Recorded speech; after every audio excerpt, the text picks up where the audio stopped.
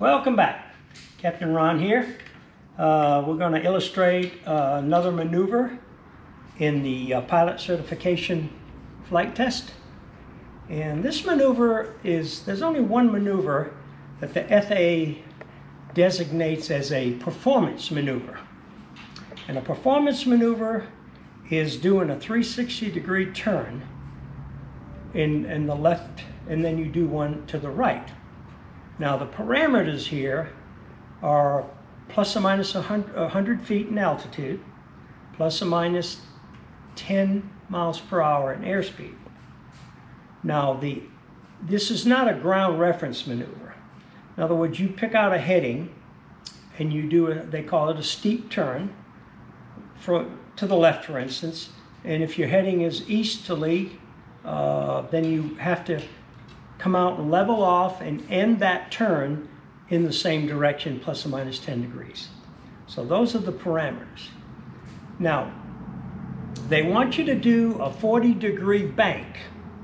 Now, the problem with this is I don't know of any gyroplane that has a bank indicator, like an airplane. And you can only bank the gyroplane to a certain point. I can't tell you what that is. But the more you move the cyclic to the left for a left steep turn, the more you have to move the cyclic back. Otherwise, when you turn the gyroplane, in other words, we're doing a bank, a turn. And unlike an airplane, a gyroplane is a pendulum under there, where an airplane is all rigid and you can bank it with the wings. But a gyroplane, as you go into a turn, you move the cyclic, say a right turn, you got to bring the cyclic back, otherwise you'll fall off, your altitude will fall off. So you bring your cyclic back, add a lot of power, and you only reach that angle of bank to the point where you're going to run out of airspeed, and you're going to run out of altitude. Because the steeper the bank, the more back cyclic, and when you induced all that rotor drag, you're going to slow your airspeed down. So the point being is, once you established and you're at the airspeed you desired, you just leave that bank angle in and come around, and then when you approach your starting point, then you roll out to a level flight. Same way with the left turn. You bring it back, you add power, you move the cyclic back to the left, keep the bank angle going. Watch the horizon. The horizon should stay in one spot. You don't have to look at the airspeed, you don't have to look at the altitude. You just watch that horizon and relative to the aircraft. If the nose comes up, you're going to slow down. If the nose drops off the horizon, you're going to end up increasing your airspeed and losing altitude. All right, thanks for watching, and let's go fly the maneuver.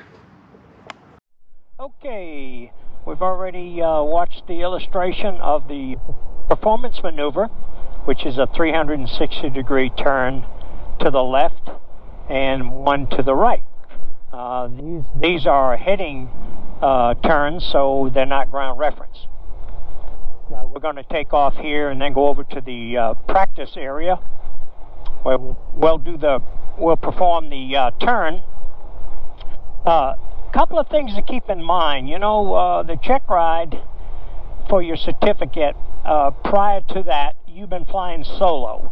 You know, you're not allowed to take a passenger with you unless you get a certificate.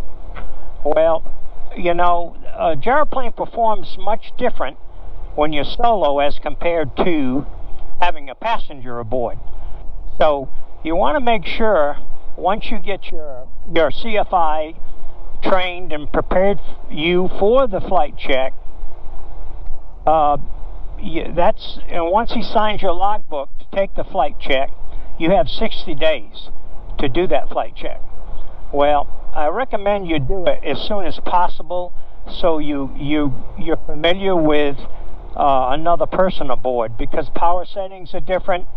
So you really need to fly frequently and right before with a passenger, apparently with your CFI, that is. And so you keep in mind the difference in having weight aboard and flying solo. So it's a beautiful day here. We're gonna take off a little crosswind, but we're still good. Cersei traffic, your yellow gyroplane 724 Juliet Foxtrot, lining up waiting 01 for departure. Cersei. Cersei traffic 843 Alpha Mike is 3 miles to the east at 2600. Yeah, I'm gonna depart the area to the east about a mile or two to do some maneuvering. We'll be watching. I'll execute the departure on the left downwind. Okay, here we go. Yeah, this is an important check ride, so you want to make sure you watch all the maneuvers. There's 6 of them.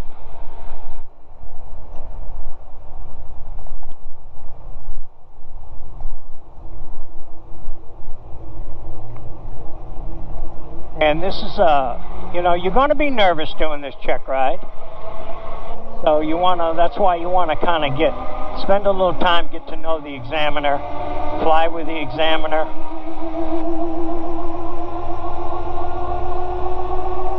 Okay, we're good. There's your traffic, yellow gyroplane on the go, 01.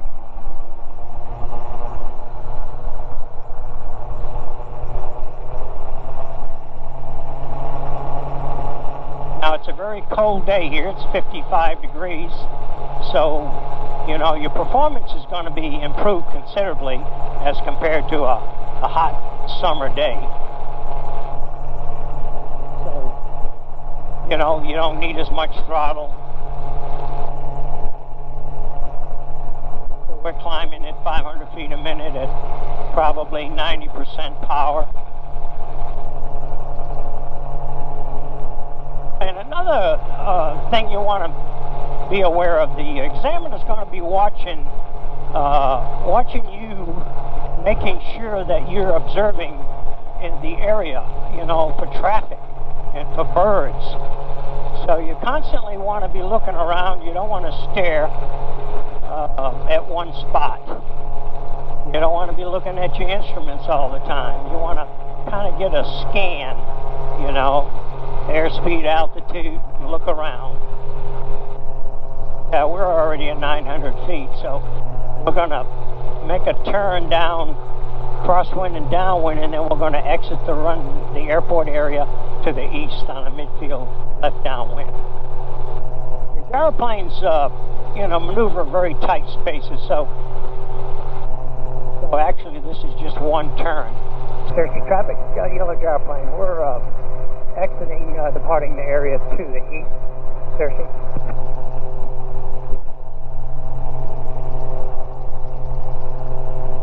Now, you remember in the illustration, as you actually fly the rotors, and you when you tilt the rotor, the rest of you underneath the rotor, the fuselage and everything, it's kind of like a pendulum, so it'll sling you out in a turn. The centrifugal force will sling your fuselage out. So there's no really way to tell what angle of bank. They call them a steep turn. Most gyroplanes do not have instruments to detect that. And I'm going to make consistent circles because there's some things I want to explain, and it's going to take a while. But when you're in the turn, you have to establish your speed and your bank turn. You actually turn to fly the cyclic, the disc. So we'll get away from the airport. There's another airplane in the area.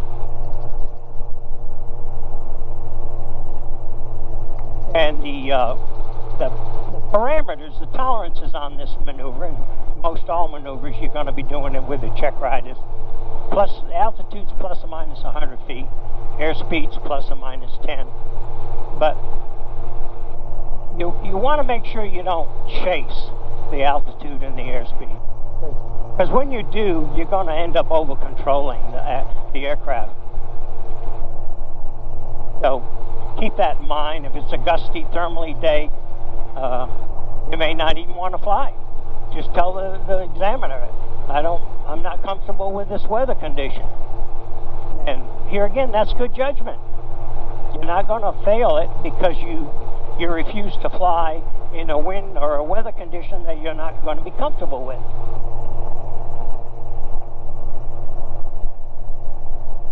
All right, I'm going to establish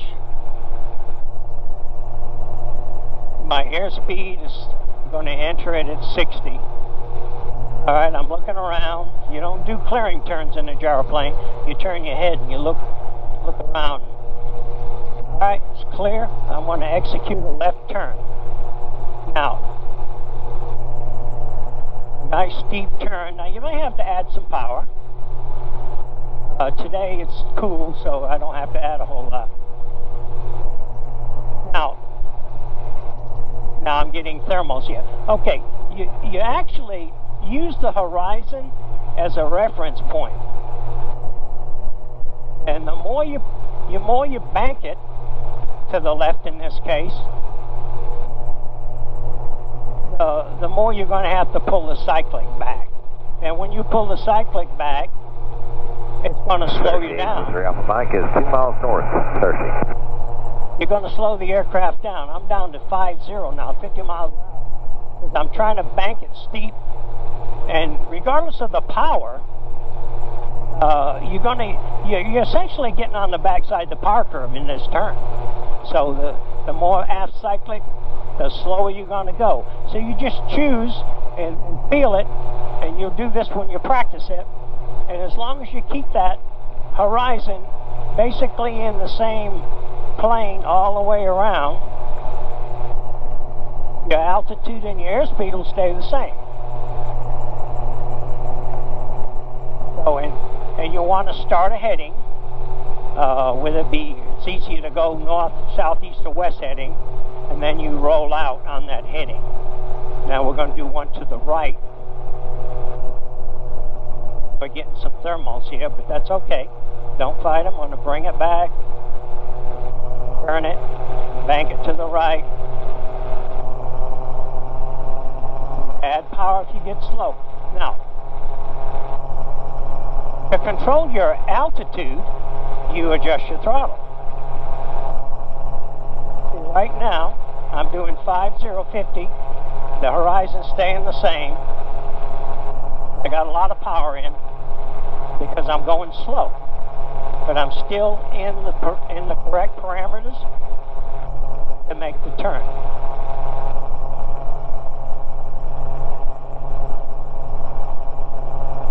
So you control altitude with your throttle, and you control airspeed with the cyclic. And you want to break out on your turn plus or minus 10 degrees. But don't look at an instrument. Just pick a highway or a landmark of some sort